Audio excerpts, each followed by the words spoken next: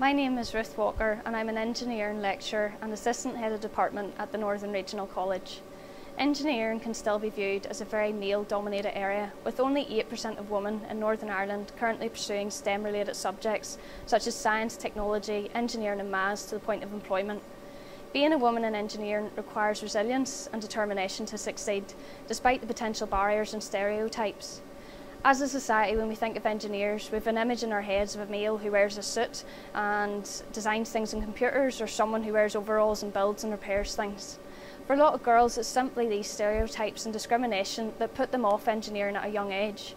For the engineering industry to drive better gender diversity, I believe we need to tackle the problem at the source. We need to increase the opportunities for young women to get involved in engineering. That might be things like competitions, scholarships or work experience.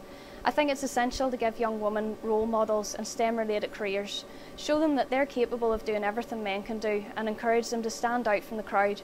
I wouldn't be standing here where I am today if I was worried about being different. I don't believe that the rise of women in engineering should be about the fall of men. Instead, we need to think of the unique set of skills we all have to collaborate together. Women have a great way of bringing people together and communicating, and engineering is all about communicating to find solutions to problems.